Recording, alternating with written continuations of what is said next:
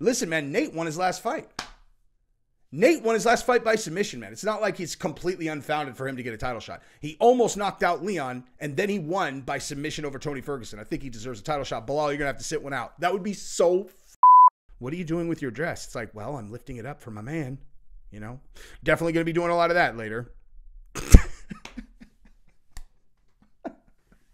Oh, God, this is so ridiculous. So I'm not saying Layla Anna Lee is a bad manager. And I'm not saying that Ian Garry is making bad decisions. I'm just saying that if they're going to take specific actions, you need to do it very cautiously. Like, as an example, if someone gives you the bright idea to create photographs showing how sick you were when you had pneumonia, what you should definitely do is be surgically careful that when you take said fake photos, there are no giveaways that they are fake photos, or else someone might think that you were faking that you were sick. Because why would you take pretend photos of how sick you were if you really were sick, right?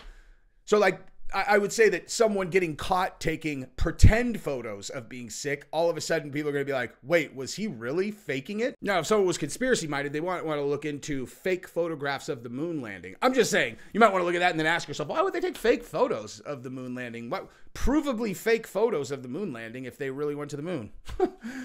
I don't know, just something I was just thinking about while I was filming this video. You know, something else I was thinking about is what Geoff Neal should wear to the press conference when they inevitably face off for their fight. And you should definitely listen to this. And if you know Geoff Neal, you need to send him this video because he has to do this because it'll be the greatest thing ever. Like I told you guys when I broke the story that he was not going to be fighting in that UFC, that he had pulled out and people don't know yet.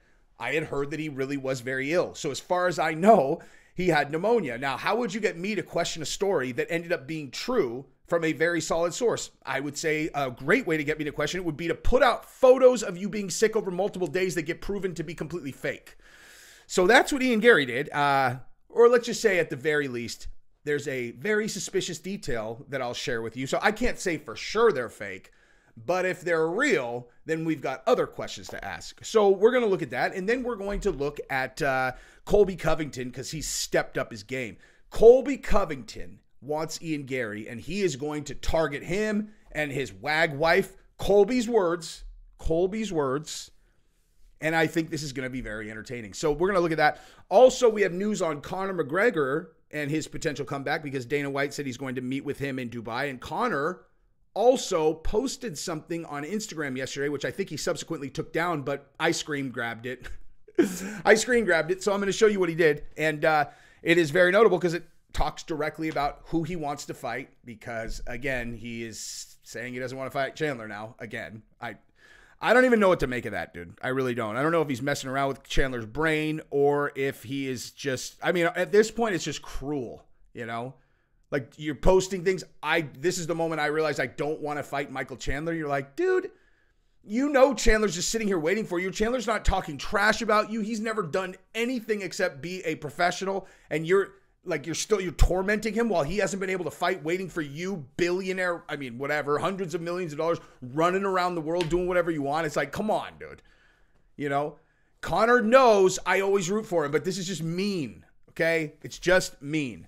So that's what we're going to do in that order, so buckle up. Now let's start right here. Hi, my name is Ian Garry, and I have a very important message to send to my fans about when I was sick. And so let's take a look at this and see if there's anything that, you know, jumps off the page to you guys. So Casual MMA posted this. So here's the post. All right, let's just go ahead and read this together and just marvel at how well Ian Garry is managing this situation. Fight week didn't go as planned. Influenza developed into pneumonia as I dropped weight, and for the first time in my career, I was pulled out by a UFC doctor. Flying home, I met so many fans, flew out specifically to see me. This is not how I wanted to meet you. I wanted to put on a show more than anything. Thank you for all of your blah, blah, blah, blah, blah, blah. I was very, very sick. All right, so, and then he posted this. He's like, look at me, you guys. I am sick. I am sick beyond belief. I'm in the doctor's office, and I am sick. See, you guys, here's me sick again. I am super duper sick. I look terrible. And then here's me sick again. Ugh. I just feel awful, you guys. I do not feel good. And so I obviously know what it's like to be sick, and it's the worst thing ever. You know, it is the worst thing ever. And I do believe he was sick. That said, if I were to, I don't know, let's say go to this one and then let's see if I can zoom in at all. Look at his socks. Okay, those are nice socks. You know, they're hearts. Probably Layla Annalise. Not bad. Let's go to this one. Let me go ahead and take a look. Oh, wait a minute. Those look familiar. All right. Well, I'm sure it's a coincidence. Let's just go and let's check him out at the hospital. But oh my gosh. Wait a minute. Was he wearing the same socks in all of these? Was he wearing the same socks in all of these? Is it possible that he staged these? You know, different outfits, but the same socks? Like, oh no. Oh man. You know, I feel like it's a little bit weird he was wearing the same socks. Is it possible that Layla Annalise suggested that they do a photo shoot of how sick he was? Because if you're going to do that, you know what you should do? Don't just change the outfit. You should change the socks, you know? You should change the socks. Now, that being said, like I said, he really was sick. I'm not questioning whether or not he was sick. I am just questioning the attention to detail when they do publicity stunts like this, you know? I'm just saying, someone who didn't know for sure you were sick might question whether or not you had faked the entire thing. And that would be super embarrassing because you'd have to ask yourself, like, why would they do that? Just like, you know, you'd ask yourself about the moon landing. Why would they fake the photos? Because it's proven that they faked some of the photos. It's like, well, if they really went, why would they do that? Well, maybe it's because when the sun is hitting the moon directly, it's around 350 degrees on the surface of the moon. But when it's not hitting it directly, it's like negative 350 degrees. So I don't know, not really any good options in terms of humans being there. Also, you'd want to ask yourself, like, how come no humans have gone back since we did? No manned missions whatsoever? Weird. I don't know. You know, just things I think about. What's the furthest that humans have flown off of Earth aside from the moon landings? Right around 600 miles. Oh, wow. That's really impressive. How far is the moon? Around 230,000 miles away. I'm sorry. Go over that one more time. 230,000. And the next furthest mission that humans have ever done per science is 600 miles. That's right. Furthest one is 600 miles, except for the moon landings that we did in the 1960s and 70s. Yeah, that's right. With the computing power of a TI-82 calculator. Yep. Yeah. And it was 230,000 miles away. Yeah, that's right. Well, I can think of one reason why we might have faked the photographs. I'm just saying. I would never say it out loud because I wouldn't want people to think I'm crazy. Let me tell you a story before we go back to Ian Garry. Rock and roll, my man. You ever hear the story about the Americans that came back and gave a moon rock to Denmark to commemorate the moon landing after the moon landing in the 1960s? No, I don't remember that. That was way before my time. Oh, okay. Well, that happened.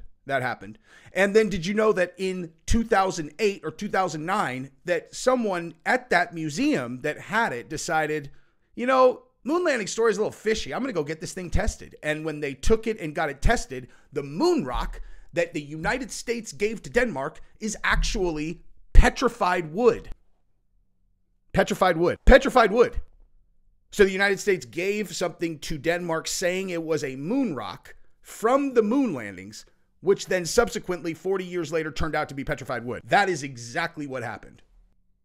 I can think of some reasons why they might have faked those pictures. Speaking of photographs, let's talk about what Geoff Neal could do going into his press conference with Layla Annalise and Ian Garry.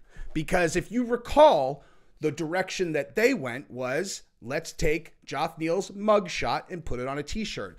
I do recall Ariel Helwani thought that this was really over the line. And Geoff Neal was like, yeah, I don't really care about that. I'm going to fight him. And I was like, really, Ariel? Really? That's over the line? Putting a mugshot on a t-shirt? Almost makes me feel like your entire position is a little bit disingenuous about trash talk, since who cares if he put a mugshot on a t-shirt? The only person that should care is Geoff Neal. And since Geoff Neal seems to not care, I need to advise him on what he could put on a t-shirt going into his press conference, okay? Now, when I say advise him, I mean, if you're friends with Geoff Neal, you need to tell him to do this. Because bam, son. Bam, son. How about we get into a little picture spread of Layla Anna Lee's wedding to Ian's nutritionist. You guys may have heard that her ex-husband is Ian's nutritionist, and there happened to be a lot of photographs on the internet of the two of them in deep, passionate love. So, yeah, there are their matching tattoos. You could certainly put that onto a t-shirt. I think that would be funny. Or you could go with the, taking vows in front of God that they will together find a young athlete to extort and exploit. And no matter whatever happens, no matter what we tell the world, the two of us will always make passionate love to each other behind the back of whatever young new husband that she takes on. That's what those papers say. See, you don't know that, but I do. What's on that paper right there that they are making vows to is, if Layla Anna Lee, if you ever marry a new man that's much younger than you and much stupider than both of you, then you promise to always make passionate love to this man right here that you're holding hands with behind the back of your new husband. She was like, I do. I promise I will. And then we got this one. Oh my God. Oh, we're having so much fun. We're having the best time ever. Oh, yeah, I might put that on a t-shirt if it were me. Oh my God, there's so many options. Jeez, look at all these. This one, might put this one on there, although she might like it a little bit too much because her legs are looking really good. It's like, oh man, actually, she just looks really good in that picture in general. I would do that one. Here is your nutritionist with his hand up your wife's dress as she passionately holds onto his neck for dear life. And I just shudder thinking about where he's carrying her right now and what they're going to do next. I'm just saying, if it were me, that goes on the t-shirt, Geoff Neal. So you guys feel free to do with that information what you will. That's my suggestion, would be that, because I'm a goddamn genius. And in real life, someone else suggested that to me. Thank you to whoever suggested that, because it was absolutely brilliant. Let me see if there are any other good ones. Oh, here's one. We could do this one. Obviously, this is always a good option. What are you doing with your dress? It's like, well, I'm lifting it up for my man, Definitely going to be doing a lot of that later. Oh my God, this is so ridiculous, dude. This is so ridiculous. I don't even know if I can put this up. Now let's talk about something serious, because let's talk Colby Covington, who is calling out Layla Anna Lee and Ian Garry. He launches another attack on Ian Garry's marriage, says he would be honored to settle beef in the octagon.